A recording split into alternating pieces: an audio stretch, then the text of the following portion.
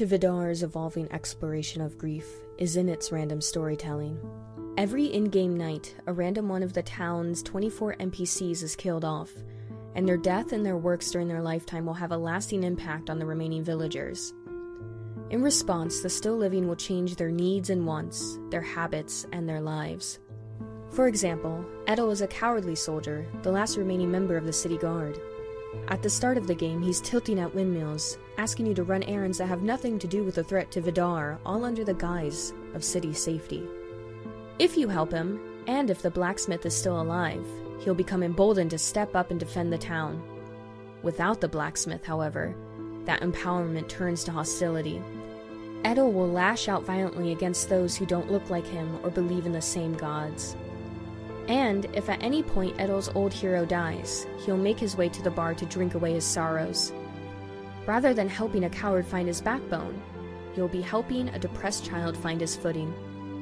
Every life and death in Vidar has meaning, and that means every playthrough will tell a new story, depending on who lives and who dies.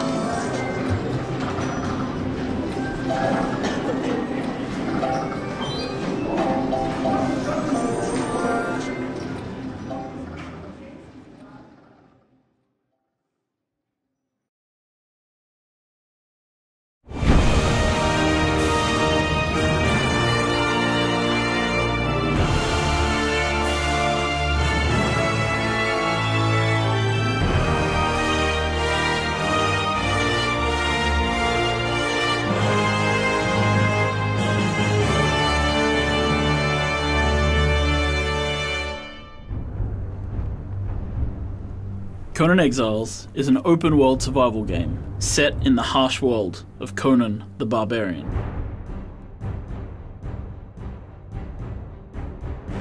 When we say dominate, we're really talking about the aspects of the game where players will fight against both NPCs, and they'll be of course fighting with other players and player-built cities in order to control the landscape. In Conan Exiles, everything is out there to get you. You have animals and predators, and you have ancient demonic creatures, but the most dangerous enemy is other exiles. In Conan Exiles, we have an action combat system. You can dual-wield weapons, you can use two-handed weapons. With a sword and a shield, you'll be able to block your enemies and force them backwards. Then there's weapons like the throwing axe, the versatile weapons, which you can use to swing from your offhand, but also throw at a fleeing enemy. Because this is the world of Conan, of course we've ratcheted the brutality up to 11, and you'll be able to deal fearsome blows to your enemies, chopping off limbs, heads, shearing them in half with a greatsword. Thralls are NPCs that you capture in the world. You drag them back to your base, and you break them on the Wheel of Pain so that they become your willing servants. Different thralls will be better at different things. So for example, you're going to want to find yourself a Shemite archer, one of the best archers in the world. And for example, if you manage to get lucky and find yourself a legendary named thrall in the world, then you'll be able to have a hero back at your base defending you. When you build a giant castle or a keep, people are going to see it in the landscape and they're going to want to take it from you. Players should always be thinking on what is a good strategic location for building their bases. With the building system in Conan Exiles, we allow players to build into the side of cliff faces, up mountains. You want watchtowers and walls to place archers at. Elevation is also very, very important, and it might add a layer of protection against enemy archers or against their avatars.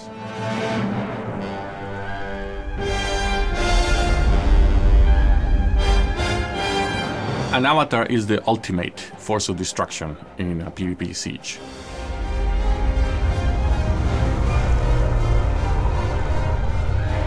If you are under attack by an avatar, you need to find the summoner and kill them.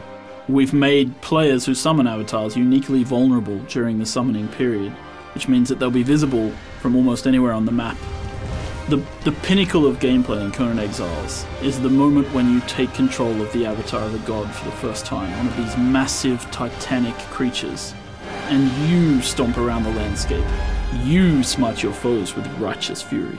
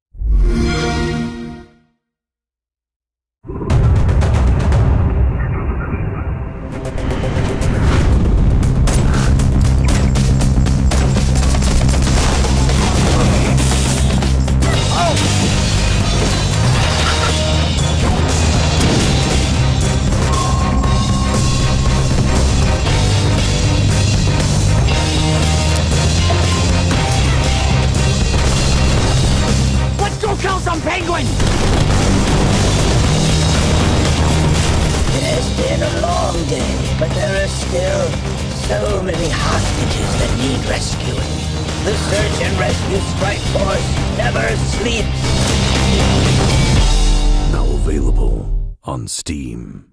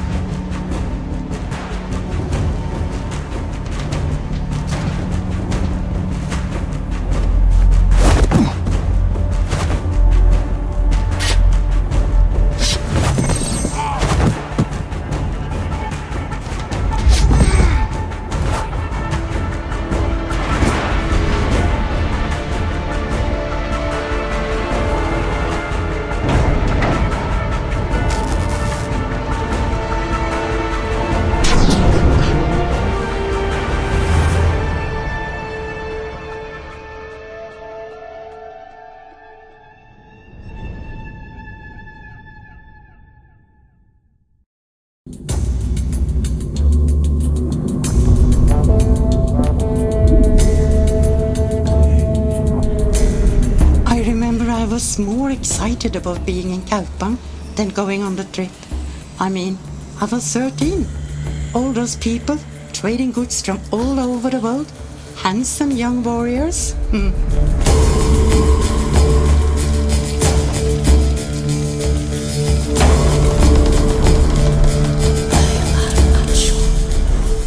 Thinking back, I believe people must have known something was unusual with us. Maybe it was our crew. They were a hardened band, used to the sea and to war. Most of them had made a name for themselves, and I could see the townsmen tread carefully around them. Me, though, I was just with my father, the captain. I had no worries. It was as clear a day as any when we set sail. You could not imagine a more perfect summer. We had a right wind, no clouds. It was light work sailing the ship. It was like this for days, and even the hardiest of the warriors smiled from time to time.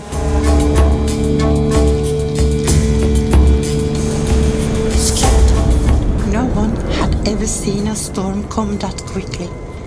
We knew it couldn't be natural. 1 minute it was perfect summer, the next the waves were tall as trees. The sail was torn off the mast, and people were blown out to sea. Someone shouted that he saw a monster down there. One of my father's men grabbed me and pulled me under the boats to keep me safe. Moments later, he was gone too. I hit my head and all went dark. I woke when the cold water swallowed me. The rest is shrouded in a mist. I can't tell what was real and what was a dream. I don't know. Then I woke up on the beach.